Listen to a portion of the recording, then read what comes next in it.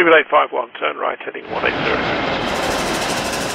Order 14 Papa, turn right 245, report localizer established. Hey everyone, welcome back to DJ's Aviation and another episode in my unreleased aircraft series.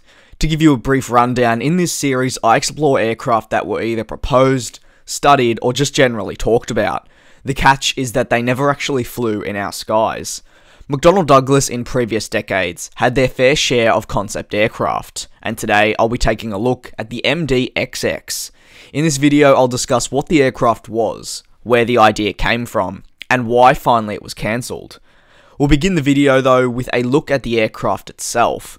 The MD-XX came after the MD-12, an aircraft which is featured on the channel quite frequently of late, and one of great interest to me. McDonnell Douglas wanted this MD-XX to seat 300 to 400 passengers and to essentially be a stretch of their renowned MD-11, which is a trijet. Seating potentially 300 to 400 passengers in a trijet seems quite odd, but nevertheless on some artists' impressions and renderings, it did highlight that this would be a stretched version. McDonnell Douglas outlined that the MD-XX would have a 25% increase in the total capacity over the MD-11. Interestingly enough though, if an airline did believe an all-economy layout was beneficial to them, they could fit well over 500. This should give you an absolutely perfect idea of just how big the stretch would be. The MD-XX was first spoken of at the 1996 Farnborough Airshow. This was just years after they cancelled their MD-11. On top of this, during the year of 1996 as well, McDonnell Douglas revealed their first technical details of the new MD-XX trijet at a conference. This conference had a number of airlines turn up. That number is at around 11. And this was despite the fact that the manufacturer sent out a further 49 invites to various other airlines. The brief wasn't necessarily a huge success, but it certainly informed customers on the aircraft and what it could potentially offer airlines in the future. The MD-XX was derived from the MD-11 stretch and finally the MD-11LR, two further proposals that were not successful.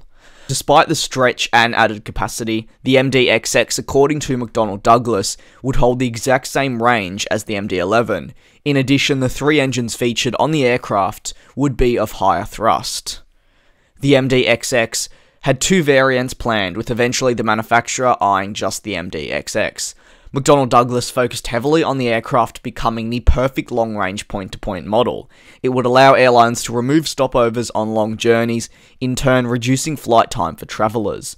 It would be the perfect solution, and is actually something we're seeing in today's market with the 777-8 and A350-900 ULR. In regards to the aircraft itself and the wings, it was more specifically outlined on global security. A key feature of the MD-XX aircraft was the high aspect ratio composite wing, which was aerodynamically more efficient than the comparable metal wing. The more efficient and lighter wing would require smaller control surfaces, smaller engines, and lighter support structure. The entire aircraft resize would weigh 7,300 pounds less than its metal wing counterpart. The combined effort of a lighter and more efficient aircraft was to reduce the operating cost by 2.1%, translating into more than 100% profit increase for airlines. Ultimately, plans for the MD-XX came to a rapid close in 1996 as well, as the aircraft manufacturer made the announcement that the MD-XX was not to be developed. This is after the McDonnell Douglas board told airlines that if they placed an order for it, it would be a 44-month development schedule. First deliveries were set to occur before the turn of the century. What are your thoughts on the MD-XX? As always, let me know if you would have liked to have seen it play a part in the aviation industry in the comment section below. In my opinion, I think it's very similar to what we're seeing today in regards to long-range aircraft. However, the MD-XX of course would have had three engines, therefore not making it as efficient as what we're seeing today. If you did enjoy this video, feel free to drop it a like and subscribe to the channel if you are new. I'd like to thank you very much for watching, and I do look forward to you all joining me in the next one. Race all of these broken dreams in flight, and we'll fly.